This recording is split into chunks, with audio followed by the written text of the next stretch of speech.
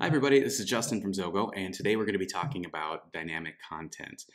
First, we're going to talk about what dynamic content is, why you would want to use it, and then we're going to take you through the process of actually setting up a dynamic content feed through our partners at Seenspire, and then getting it playing on your XOGO digital sign. So first of all, what are we talking about when we mention dynamic content? So basically, it is content that is developed for digital signage screens. This can be things like infotainment, your social media feeds, or even pulling in Microsoft Teams or Yammer channels that you want to push to your digital signs. This content is delivered via a URL, so you can view it in a web browser or on your digital signs. And it typically is formatted for 16 by 9 screens, or which can be in landscape or in portrait mode, or even on video walls, basically, that are stretched across multiple screens. So why would you want to use dynamic content in the first place? So basically, there's a few reasons. The first is it allows you to pull in content that you wouldn't be able to deliver yourself or design yourself. Examples of that include, up to the minute weather and traffic reports, stock indices, anything that's happening in real time. So, airport departure boards, things of this nature. Also, it can allow you to reuse work that you've already done. So whether you're a small business or a large business, you might have social media channels that you're already posting to. And then rather than having to create that same post in Photoshop or Illustrator, export it, and then upload it into XOGO, if you have a dynamic feed, you can actually take those posts and pull them from Facebook, Instagram, LinkedIn, etc., push them right to your digital signs. So it allows you essentially to put your content on autopilot and pull in things like infotainment and social media, or again, even team collaboration tools like Teams or Yammer, and push them to your signs. So what you're seeing on screen right now is the landing page for our partners at Seenspire. Now this is a Belgian company that we work closely with, and they're a really great digital signage dynamic content provider. So just scrolling down their screen, and you'll find this link, by the way, on our website, xogo.io/content, or you can find a content link at the bottom of our website that's going to explain a bit about Seenspire, link you over here. They have a free trial. Basically, the three sorts of types of content they have, again, are infotainment, social media, and then Teams collaboration tools. So companies like Seenspire, in particular, they offer about 150 channels of content. They all get delivered via URL. They're available in multiple languages. And you can actually dial in most of the localized ones, so that you can, for instance, input your postal code, and then you can see the traffic or weather that's up to date for your area. So pretty cool stuff, really. Scrolling down their website a little bit, you'll see a few examples of some of their content that we have playing. So again, infotainment, it's anything from news, weather, sports. We've got Instagram and Facebook feeds, local weather, etc., traffic. Pretty interesting. And then how it works, again, is you're going to set up your feeds with your content provider, in this case, Seenspire. They get delivered as URLs, so then you can plug those URLs into XOGO. Just like they were a graphic or a video, you can schedule them, set the duration, how long you want each item to play, and then push it out to your XOGO screens. So let's dive right into that. I'm going to switch tabs here, and here I'm logged into my own Seenspire account. And if I just scroll down the page, you're going to see lots of different feed options. So again, anything from news, weather, traffic. They have inspirational quotes of the day, thoughts of the day. Scrolling down here, you'll see a few more of the options, even air quality, which lately has been an issue where I live with Canadian wildfires going on. Stock indices, currency rates, etc. So there's really, really a wide range of content that you can choose to pull in to your screens to keep your viewers engaged and put things on autopilot a little bit without you having to design new content all the time. So let's go ahead and take you through the process of actually setting up a feed and then getting the URL for it and popping it into XOGO. So I'm going to create a social media feed, And let's just click on create feed here.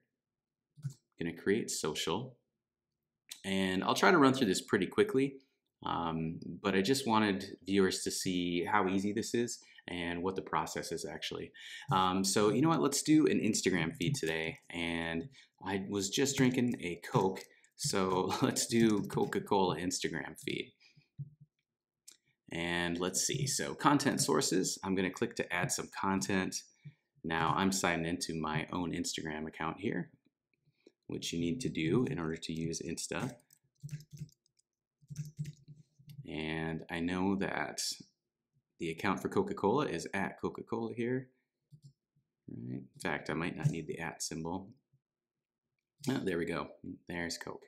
And a few different options. I'm not going to go through everything in detail, but curation, there's a lot of options here where you can choose to have all of the content auto approved to push to your signs, or you can actually manually curate things too.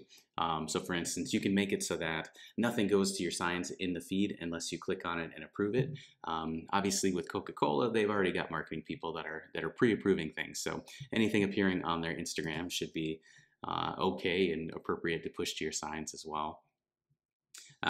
Here we can go hide posts older than a certain time period. For our purposes, let's just pull in just posts from the last month, okay? I'm gonna click on add content. All right, and what we're gonna see is in the background, all of the Coca-Cola content on Instagram from the past month is starting to populate on the Seenspire service here. Now, we have a couple of choices for feed layout as well. And we'll get to more of that in a moment. The main choice is, do you want things to appear as a grid, which looks pretty cool. It's basically got several posts on screen at one time.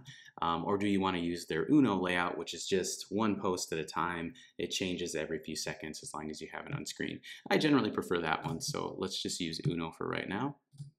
And then I'm going to click to finish setup. And then you're going to see a preview of what this is going to look like. So here's our Coca-Cola content. And if I let this play for a few seconds, you're going to see several different Instagram posts that they have. So all Olympic stuff, pretty cool actually. Then we have a few options we can do too. So if you were to go to feed settings up here, for instance, you can use a profanity filter. We don't need to worry about that with Coke. You can, put in custom words to block, maybe a competitor name or something. If we go to feed layout, there's a few things you can do. The transition color in between, we might want to change that if we were Coca-Cola to be their red color. You can change the font type. So we might want Arial, for instance, and you'll see that change just happened. So the font coming through in Arial and getting pushed to your screens rather than the default, so you can match your company branding that way. Theme mode, light or dark, I like light, and just some other things, background icons, these little hearts and likes and things, we can show whether we want, choose whether we want to show those or not. A few other things that may be interesting for you. We can choose how many seconds per slide. I usually end up adjusting this one. So for instance, I'm going to take how long I want this Instagram feed to be on my XOGO screen at a time before the next piece of content kicks in. And let's just say that's going to be, I might leave it up there for 30 seconds. So maybe I want each of these Instagram slides to play for, anywhere from 5 to 10 seconds. I'm just going to leave it at 7 here. I think it's fine. But you can adjust that. So you're adjusting how quickly the Seenspire Instagram feeds are flipping through. And then separately, you're going to adjust the playback order in XOGO and how long you want the Seenspire feed period to appear on screen before the next content comes in. And that's all going to make sense in a moment. A couple other things, you can choose to have a call to action on your Instagram feed or not.